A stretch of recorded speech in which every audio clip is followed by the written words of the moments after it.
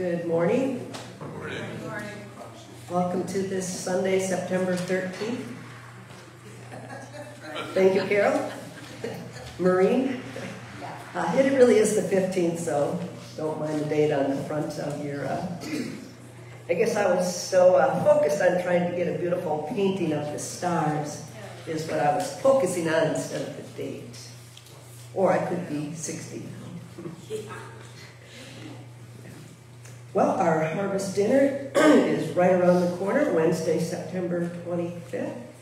And sign-up sheets are still there out in the foyer, our narthex, for items we need and help needed. Are there any other announcements? Phyllis, do you want to say anything about the rummage sale, maybe? Me? Yeah? The rummage sale? Well, I just been thinking that it's really going to come up quick after the dinner. Yeah. So the first Saturday in October. That's what it's been free. We've talked about October 5th. October 5th, yep. Yes, and that's, I think, the Apple Fest, so we thought we might get some traffic through here. How big this rummage sale is going to be, I don't know. It's not like the old ones where we had just people come and bring everything and dump it off, and we took care of it all. We were kind of thinking a couple of years ago, we did it where everybody, if you've got stuff that you want rummage, to get rid of, and you would be willing to come and sit at a table and kind of find your own stuff. And You sign up for a table. Yeah, and then anything that's left over, you take home with you also to get rid of it. Yeah. Otherwise, it just gets to be way too much work for all of us, I guess, as limited as we're getting. So if you've got some stuff and you're willing to come and sit, I think we'll do it from 9 to 2. And we'll have tables. You can have a table. Just let us know if you're going to be here. And then we ask that all the proceeds will get donated to the church to the window fund. Okay, thank you, Winnie. Well, Thank you. Posted, yeah. Yeah.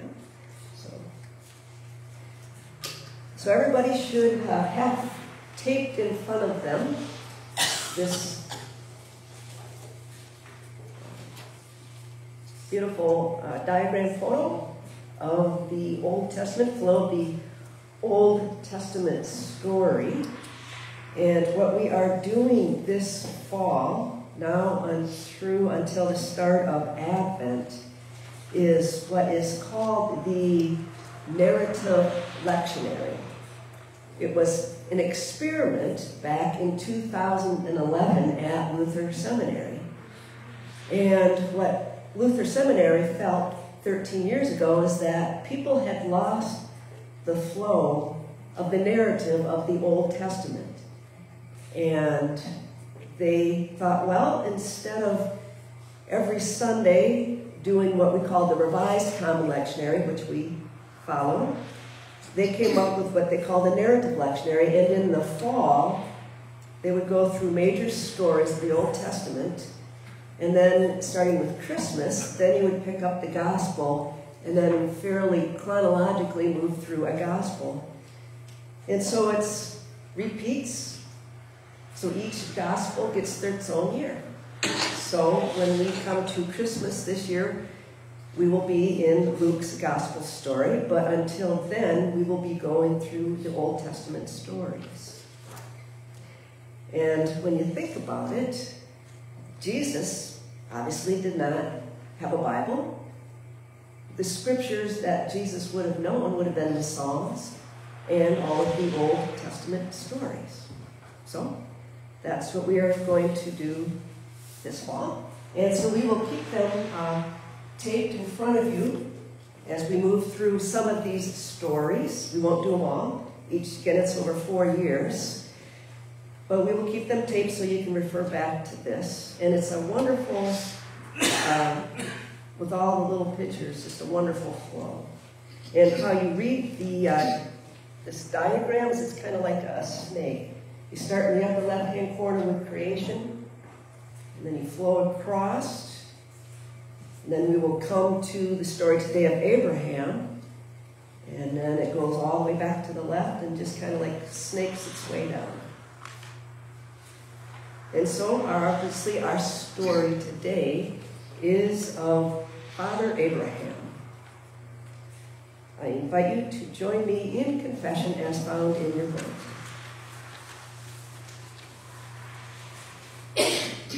We hear the call to trust in God always. We remember how Abraham dared to believe in God's promises. But belief like that is hard to come by. We forget the wisdom of Scripture. Which reminds us that we find traces of evil both outside and inside ourselves. Hear us, Holy One, as we confess our frailty and failings.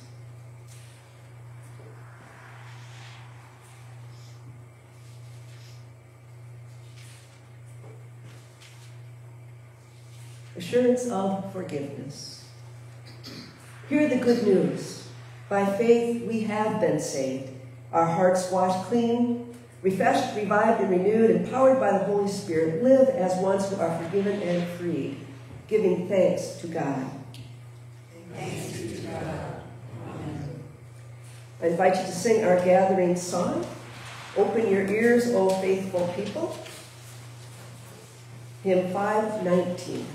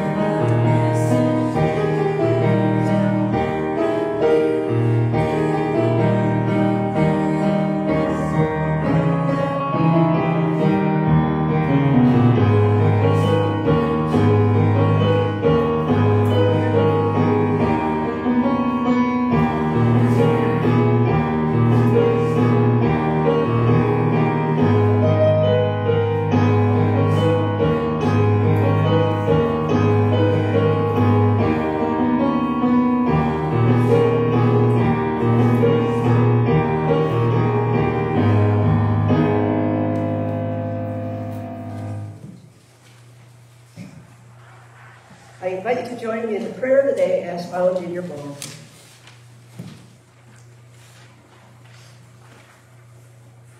God of the covenant, as you promised Abraham's descendants as numerous as the stars, you have also promised us that we might live under those stars as your faithful people, faithful and loved. Show us how to live as your people and how to nurture all our children with whom we share the same standing of the sky. Amen. I invite you to join me in Psalm 33 as found in your bulletin. Happy is the nation whose God is the Lord. Truly the eye of the Lord is on those who fear him, to deliver their soul from death. And to keep them alive in family. Our soul waits for the Lord. He is our help and shield. Our heart is glad in him. Because we trust in his holy name. Let your hesed, your steadfast love, O Lord, be upon us. Even as we hope in you. In the narrative lectionary, the focus again this fall will be on the Old Testament lesson, but they always try to pair a verse from the New Testament that pairs with the Old. So the Holy Gospel according to Luke, the 3rd chapter and the 8th verse. Bear fruits worthy of repentance. Do not begin to say to yourselves, we have Abraham as our ancestor. For I tell you, God is able from these stones to raise up children to Abraham. Gospel of our Lord. So Jesus would have absolutely known the story of Abraham. So right now, I invite you to look at our Old Testament story sheet. So last Sunday, although the focus was on the blessing of our new windows, and they are closed, the curtains today, for a purpose. But last Sunday, just an awesome Sunday with David Potter playing the organ and blessing our windows, being able to see out. And we focused on light and creation, and the beautiful creation that we can now see out our windows. We are truly blessed that way. And then, following the flow of the Old Testament stories, there you see the tree of life. Well, yes, that was the tree of life in the Garden of Eden, Adam and Eve. Well, that didn't go so well. And then the story of Cain and Abel. Do you know a really simple way to remember who's Cain and who's Abel? Like a mnemonic? Think of a Cain, C-N-E, beating somebody. Cain. So Cain killed Abel. So already, we are in a very sinful and violent world. Of course, then the flood, Noah. The world was so evil by then, God decided to start over with the family of Noah. It's really not a wonderful children's story when you think about it. But the flood, Noah's family rescued, and then Noah actually himself doesn't do so well. And then the families become populated again. And remember, they're all speaking one language. And then we have the Tower of Babel, where they tried to build to God, to the heavens. And that was because God, the people trying to be gods themselves. So God mixed up all of the languages. And then just a few short chapters there in Genesis 11, stories of a family leading up to really was Abraham's father. And then right in the corner, would have been Genesis 12. And that is where God promised to Abram and Sarai that they would be blessed with a family with numerous descendants, because God was going to try a new approach and focus with just to start with one family, one very unlikely family. And so now today, we start with that story continuing with Abraham and Sarah.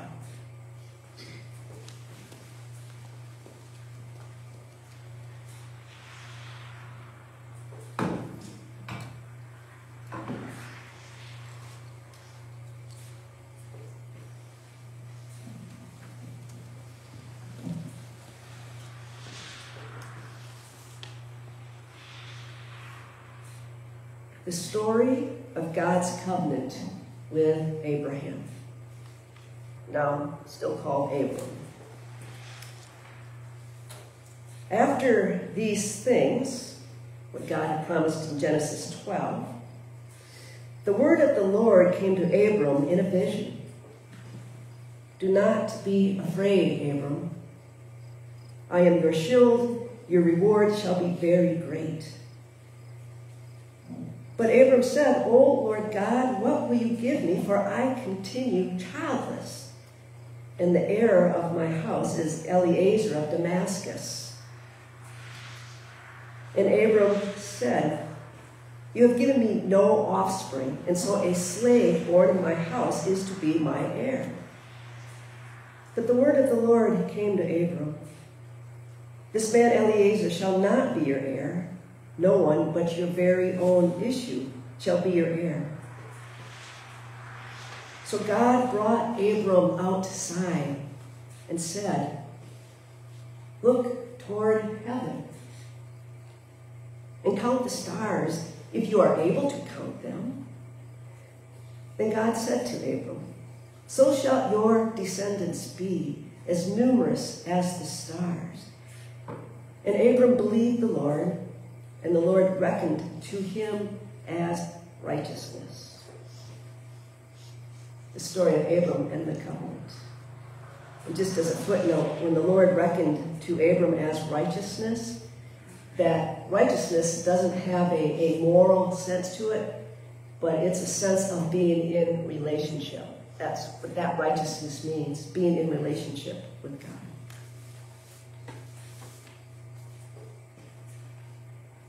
So grace and peace to you from God our Creator and from Jesus Christ, God's only Son.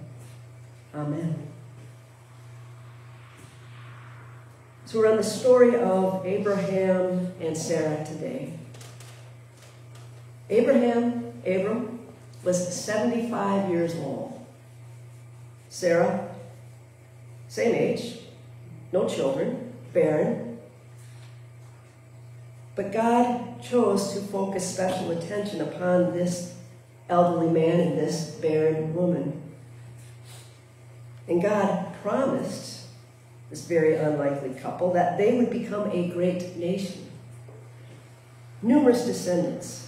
The Lord would bless them so that in you all of the families of the earth shall be blessed. That's what was promised in Genesis 12. Nothing's happened. They have no children. But God is saying, no, there's going to be a miracle. And Sarah and Abraham, they're trying to figure out what they see themselves in their human world and constantly trying to figure out how this is going to be. And what makes this biblical text so tense is the delay. The delay. The fulfillment of this promise. Years have passed. But if God, think about this, if God had just said, you're going to have an heir, then bam, Sarah's pregnant, that's not a very good story. Doesn't make for a good story at all. But we get this sort of gap between the promise and how and when it's going to be fulfilled. We've read the text, we know this story, but for the characters back then, Sarah and Abraham, it was not anything like that. How is this going to be? How are we going to have children? How can this work? So it's really compelling about these promises delayed. God's promises delayed and the anxiety that can create. Now, this is just a very short, simple story from yesterday about anxiety created when something's been promised. So, Tony and Matt Deitch's wife, Courtney, we ran the 10K race yesterday in Iron River around Spider Lake. And we got to just over the halfway point where Spider Lake Road connects up with Highway A. And there was a lady there, it was a water point, and she's trying to encourage us racers, and she says, it's all downhill from here. And I haven't been on Highway A in a while, but I looked at her and I says, are you promising me? Is this a promise? It's all downhill? She's like, oh yeah, it's all downhill. It wasn't. It starts out downhill, Highway A flat, nice, beautiful downhill. But you know what? Maybe if you're in a car, you don't notice it. But when us three looked up and saw that hill leading up towards Mill Road and Iron River, I went, oh, that's a hill. When you're running, you're racing, your heart rate, pretty high. And I'm like, I should not have believed her promise. I might have had a different race strategy, not knowing that hill was there. But anxiety raised when you don't see a promise coming true. So God takes Abraham outside. The Lord reassures Abram that he will have his own biological child. And more than that, God takes Abram outside into the night air, and invites him to count the stars. And I think there's a little divine humor in this story. Well, not that Abram back then had the telescopes we have today to know about the billions of stars and galaxies. that we're beginning to discover and understand billions of stars out there. But go on, count the billions upon billions of stars, Abram, if you think you can. And so shall your descendants be. God gives Abram the gift of a nightly visual and a tangible reminder of the promise. Every night, Abram can step outside his tent, look up into the sky, to the galaxies, and somehow believe in the miracle of the promise that his descendants will be as numerable as those uncountable stars. So God takes Abram outside. And I think God had to. Because maybe Abram, in my mind, is like a little child, like a baby. What was one of the first things you learned with a newborn? When it's crying and it's really colicky, sometimes you can take that baby and step outside, and they're like, huh, something's different. And they stop crying. Are you doing that when nothing else is working right? You step outside with that great grandbaby? Yeah. There's just something about going outside.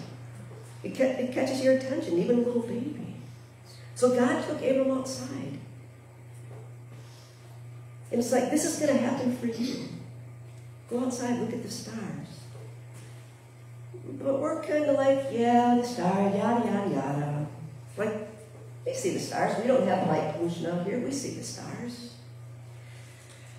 So it's interesting to know that this sign of the promise that's been given to Abraham is something that's been there every single day of Abraham's life. So yes, get outside. But also this promise. Are the stars mundane? I mean, they're not like the northern lights. Those are not mundane. But stars are not at all mundane. They're always here, though. So Abram, though, he's looking up at the stars, and it's not like the birth story of Jesus. There's not that nativity star that the wise men followed. There's not a star that lands over the manger. There's no star that came right over Abram. And it wasn't like a shooting star. It wasn't like a plane that wrote Abram's name up in the sky. You know, that would have been really cool. But the sign of the promise is the stars. Like, just turn your head up. The stars, always there. And it's not just about them appearing, but I would submit there is a power. A real power when you choose to give your attention to something, or what we're able to give our attention to. To be able to give your attention to the stars and see in them their miraculousness, even though they're there all the time. So God is speaking to Abram through the eyes of his heart.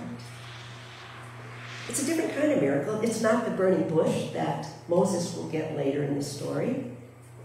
It's quieter. And that's what really is cool about this text. God has promised Abraham something that seems impossible. But he can look outside and look at it. And see that God has already done things that seem impossible. And if God can do that, then surely God can do miracles. And this is the miracle. You know, the stars are fading in and out. And that's kind of how our life is. We believe in the promises of God. But I invite you to look up and just zero in on one star. It will come back. Just one star. That's your star. You are a spiritual descendant of Abraham. And those promises made to Abraham continue to us today. Abraham's not going to have it easy. There's no prosperity promised for Abram or his descendants. They're going to be sent into slavery. We'll get the story next week of Joseph, one of the 12, Abraham's descendants. But God gives us what we need to carry on. And when you look at the sky, may you be affirmed in God's promises that came to us through the birth of the Savior. Amen.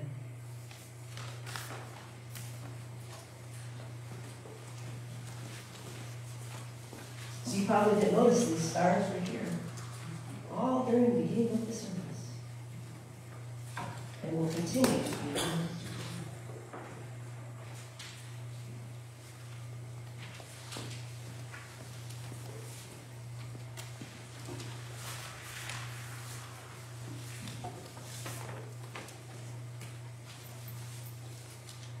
For our hymn today, we will sing, Be Thou My Vision.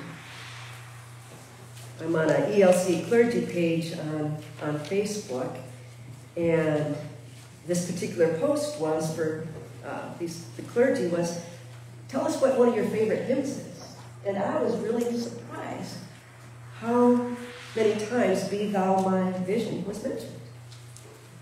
So I invite you to sing hymn 793, Be Thou My Vision, and for our online congregation, I will say, Be Thou Our Vision, and I invite you to respond with, O Ruler of All. 793.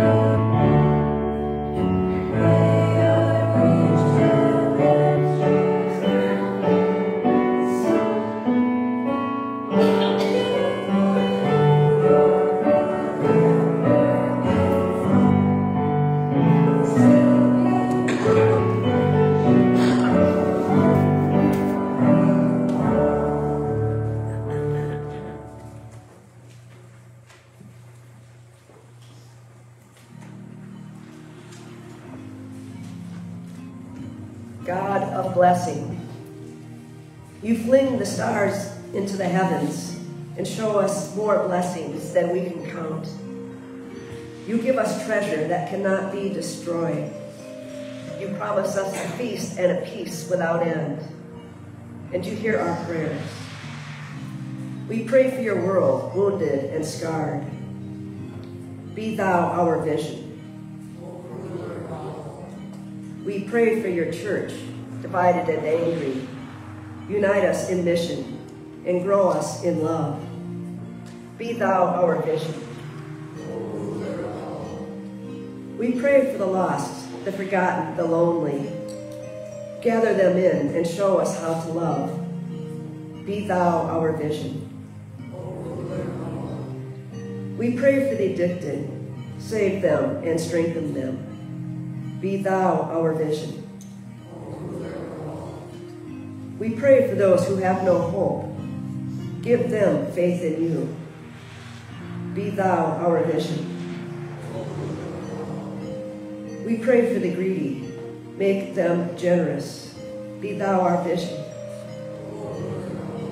We pray for the poor.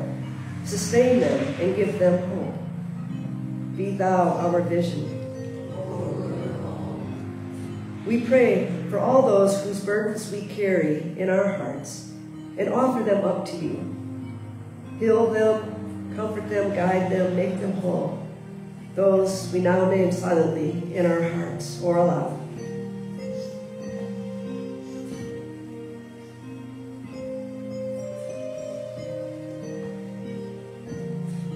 Be thou our vision.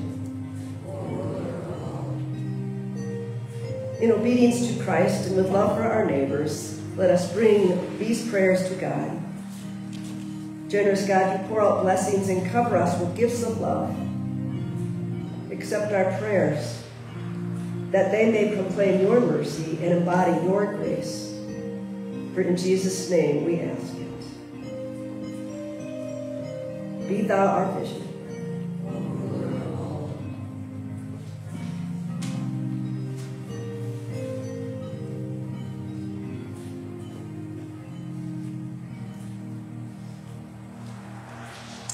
Amen. The peace and love of Christ be with you all. I invite you to share that sign of peace with one another. Be well in Christ.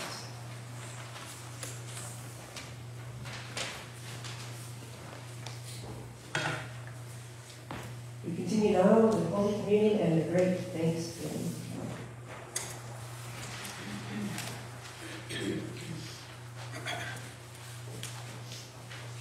The Lord be with you. Lift up your hearts. Let us give thanks to the Lord our God. It is indeed right, our duty and our joy, that we should at all times and in all places give thanks and praise to you, Almighty, merciful God, through our Savior, Jesus Christ. By the leading of a star, he was shown forth to all nations. And so with all the choirs of angels, with the church on earth and the host of heaven, we praise your name and join their unending hymn.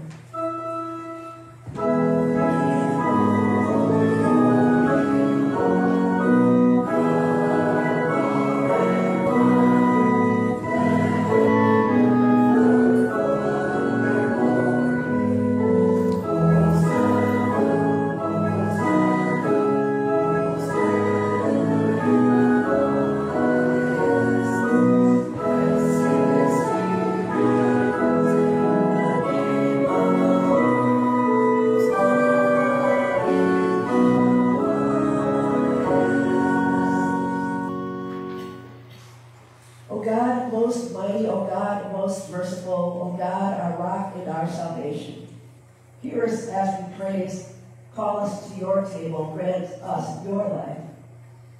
When the world was a formless void, you formed order and beauty. When Abraham and Sarah were barren, you sent them a child. When the Israelites were enslaved, you led them to freedom. The psalmist cried out for healing, and full of compassion, you granted the people your life. You entered our sorrows in Jesus, our brother. He was born among the poor. He lived under oppression.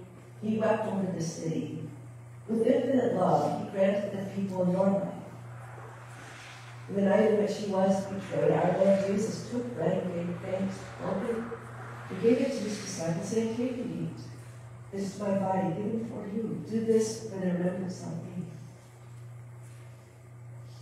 Again, after supper, he took the cup, gave thanks, and gave it for all to drink, saying, "This cup is the new covenant in my blood, which I plead for all people for the forgiveness of sin. Do this for the remembrance of me." Lord, remember us in your kingdom, and let us pray the prayer of repentance. Our Father, who art in heaven, hallowed be thy name. Thy kingdom come, thy will be done, on earth as it is in heaven. Give us this day our daily bread, and forgive us our trespasses, as we forgive those who trespass against us. And lead us not into temptation, but deliver us from evil. For thine is the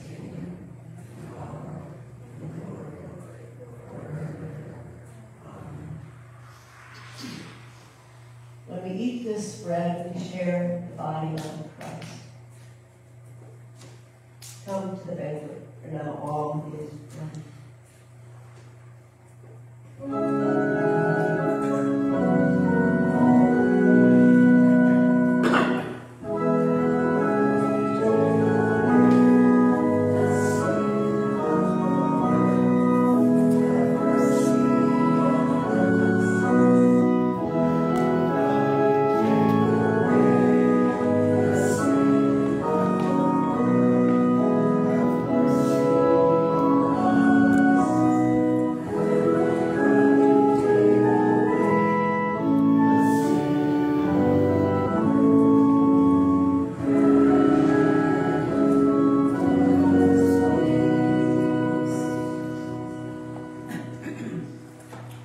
The song that you are going to sing today for communion is Amazing Grace.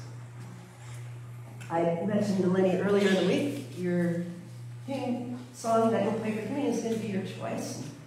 Lenny and I were texting back and forth, and she came up with Amazing Grace. There is no page to Amazing Grace. We have it memorized. And what is beautiful, and the reason that I wanted to sing Amazing Grace today, is I am reading on my Kindle a book that just came out that tells the story of Amazing Grace, the hymn through the ages. And it's a miracle. We know it was written by Isaac Newton, who was a slave trader, slave captain. He would go to Africa, west coast of Africa, and he would go to Charleston, drop off his chattel.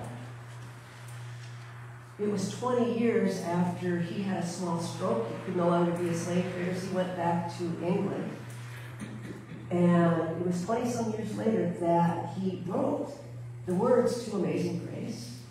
And it wasn't necessarily at that point when he wrote it that he was feeling remorseful for what he had done as a slave trader. It's really interesting to read this. But he wrote it, he then became a preacher, and he would write a song each Sunday for his small rural parish to sing after his sermon. And that was the start of Amazing Grace, 1772. And eventually, what's amazing, the miracle, the promises, is that song eventually made it over to America. And the hymn that we know, I mean, the tune was actually written in America. And it really became a founding song for the African American community. And is to this day. Talk about a miracle, the paradox, slave trader, to this hymn. And when you read the words, which are fairly what he wrote, they weren't changed. It's a timeless words that apply to all of us. So, thank you for allowing me to keep talking.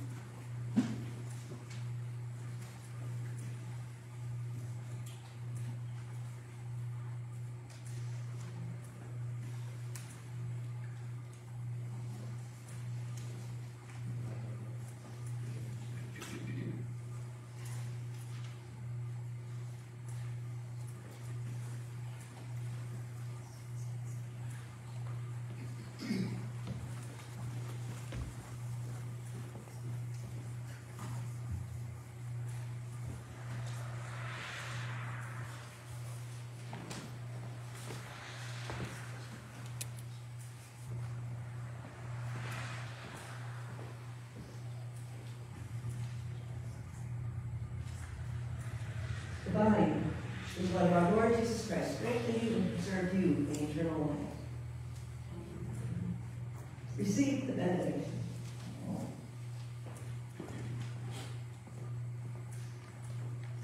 The God of all hope fill you with joy and peace in believing, so that you may abound in hope by the power of the Holy Spirit.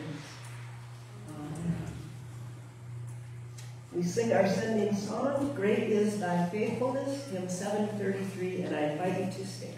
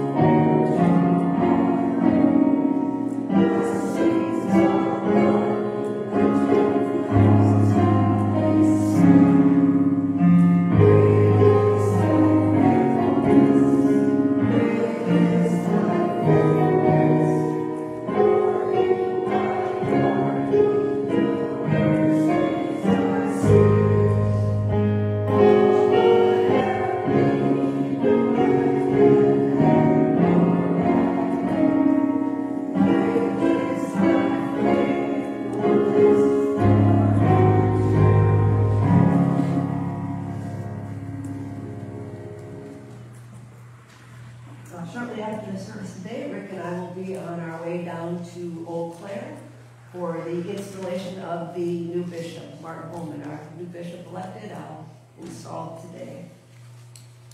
Be well in Christ. Christ is with you. Thanks be to God. Go in peace and serve.